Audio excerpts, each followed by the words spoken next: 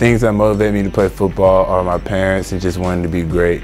My parents, they like to push me to my very best. It helps me every day. They help me every day just to not settle for less.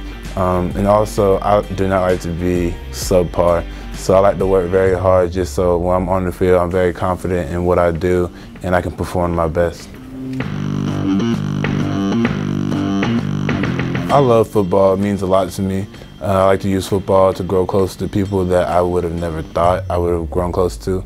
It gives me a nice opportunity to expand my brand. So it gives me a nice opportunity to help kids just, be a role model for kids, set good examples. Also, it helps me have a good, hard-working mindset that everything in life is not handed to you, and that's what football teaches me.